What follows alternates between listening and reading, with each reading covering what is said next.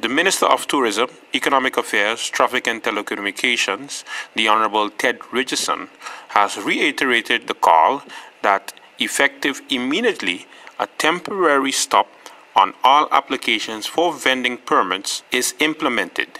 This moratorium applied since February the 19th and will go on until February 18th, 2015.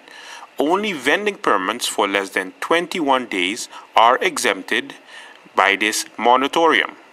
The Minister of Tourism, Economic Affairs and Traffic, Mr. Ted Richardson, also told St. Martin Newsroom that there is a stop on all bus and taxi licenses. Well, Mr. Dick, as you've seen in the newspaper of late, we've put out a couple of moratoriums. One was on the vendors. The other one is also on the taxi licenses, and the third one is on the supermarkets. What we're doing at the moment is we're assessing the markets. I have many different requests for many different things, but my whole approach is that we have to analyze our market. We have to look at what's good for the island. So with the economic affairs, what we're doing together with ROMI, having an assessment of the zoning, economic zoning, but also spatial zoning. And after we've done that, we'll go back and decide on what we want, how we want to do it, and then we'll be able to facilitate again those who wanting a vending license. There are many different things. Now everybody, the initiative comes from the individual, but government doesn't have a real plan on that. And as I said when I came into office, what I want to do, a good assessment is very important to know what you want to do and how you want to help our people. Having, for instance, 20 supermarkets in one street is not what we need. Perhaps there might be enough in Arch Road, but in Belvedere we don't have any supermarkets. So instead of them deciding where they want to go, we want to have a plan that works for the island, a plan that works for the people, and decide then where we can have and how we can facilitate it and make the space in the area where they want to vend, where they want to have their businesses done in such a way that it helps our economy. Now, going back to the moratorium, there's also one on the taxi and bus license?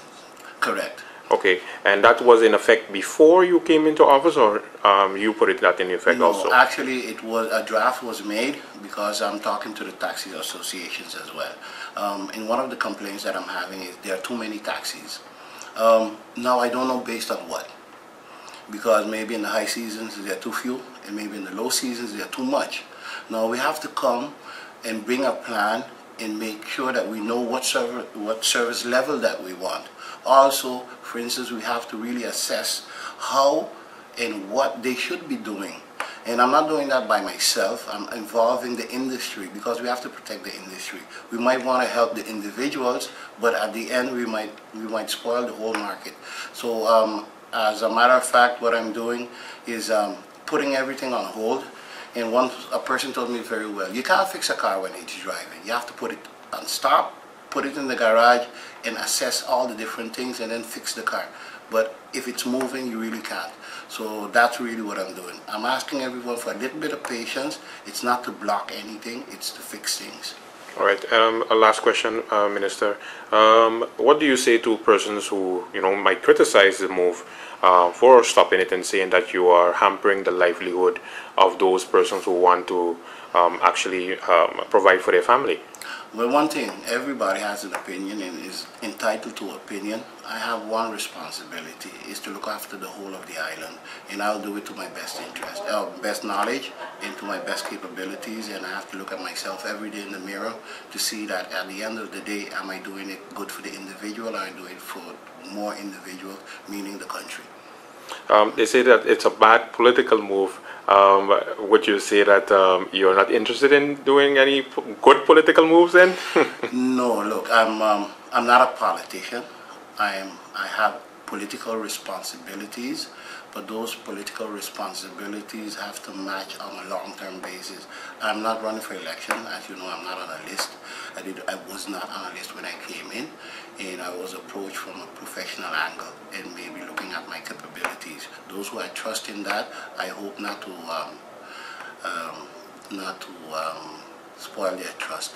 So it might look maybe on the short term of those wanting quick fixes, it might look as if it's a bad political move, but I think those who understand that, again, in building a house you need a plan first. And if you start putting on rooms and rooms and rooms or stories on the building without making sure that the foundation is right, the building will collapse. And we are at a stage maybe that if we don't fix things now, it will collapse. So hopefully people can interpret this as a good political move. What effect will this have on the economy of St. Martin? This is left to be seen. Reporting for St. Martin Newsroom, I am Andrew Dick.